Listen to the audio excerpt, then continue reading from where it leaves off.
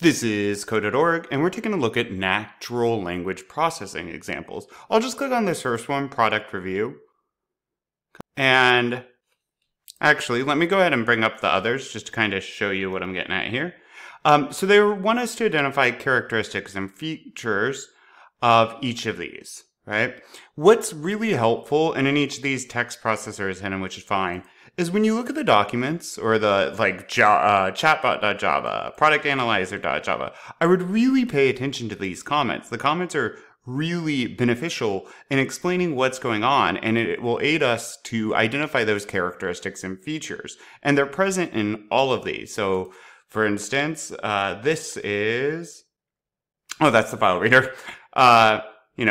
What's a characteristic or a feature? Well, it prompts the user to retrieve information. This gets the file name, so on and so forth.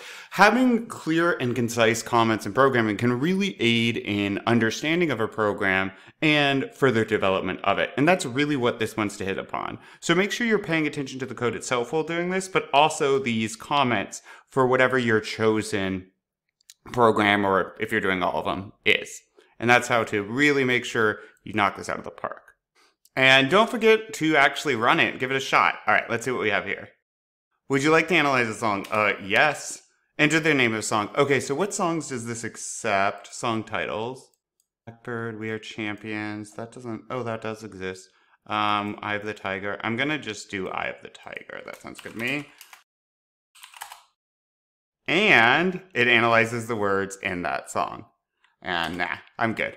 Pretty cool. Make sure you pay attention to comments though as you're working through this to identify the features. Also, hit run, see what it does. That way you can move on as well. Onward.